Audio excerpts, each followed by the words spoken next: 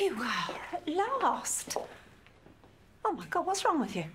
He says infectious diseases. What the hell's that supposed to mean? For God's sake, Richie, what is it? What's happened? What's wrong? What are you doing here? We thought, surprise, we turned up and then your neighbour, that woman downstairs, she said you were here. Oh, she would. What's wrong? What is it?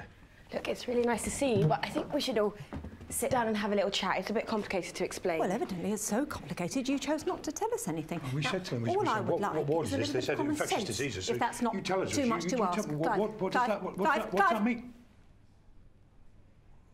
Richard, what's wrong with you? I've got AIDS. I'm gay. I'm homosexual. I contracted HIV and I'm sorry, but now it's AIDS. Where's your doctor? It's a Saturday. I don't think he's in. He's called Dr. Sullivan, but... I want to speak to a doctor. You really are very young. All of you. We should see your faces. We thought Christmas. That's what we thought. He won't come home for Christmas, so we'll surprise him in November. I've brought presents. That's from Lucy. That is from Auntie Elaine. What on earth's been going on? I'm sorry. Have you got cancer or have you got AIDS? It's both. One causes the other. Well, it's infectious, isn't it, AIDS?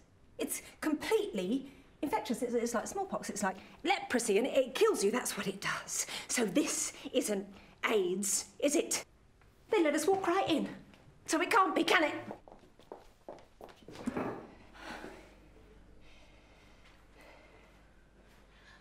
I want to say, and I'm not criticising Richie, I just think you should know I told him to tell you 100 times.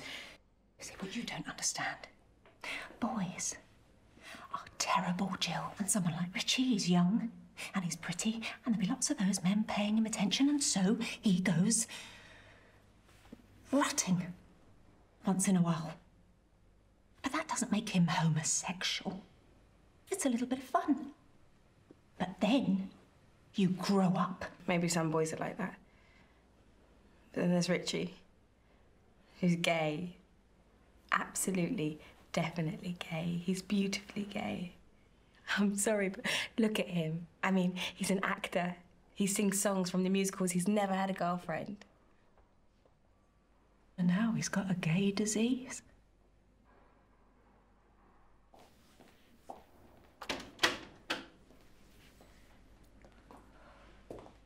Don't mind me.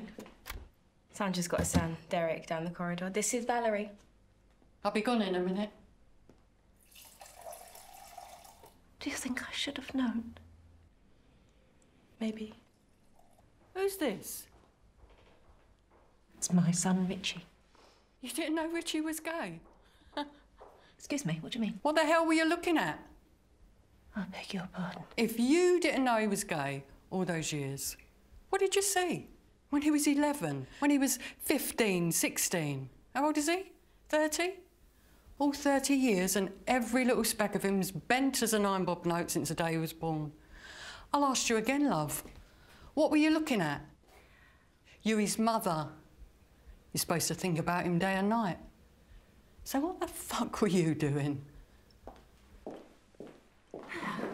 Dare you? Get the door.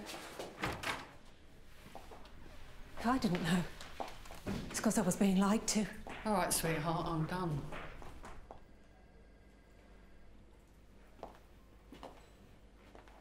I got this right. I'm being blamed for not knowing my son when you conspired and moved heaven and earth to lie to me. I wasn't lying. You sat there next to him in my house, time after time after time, with this great big, elaborate lie. I told you. I said every time. I told you I wasn't his girlfriend. And then you sat there simpering, laughing at every word he said. Never mind about him having a boyfriend. Where the bloody hell is yours? I was doing what Richie wanted. This is what you are. A chorus girl, running round after these boys with no life of your own. OK, but I don't really think this is about me. But I think this is absolutely about you. Because you stood in the way. You stood in the way. If I couldn't see him, it's because you stood in the way. You monstrous, big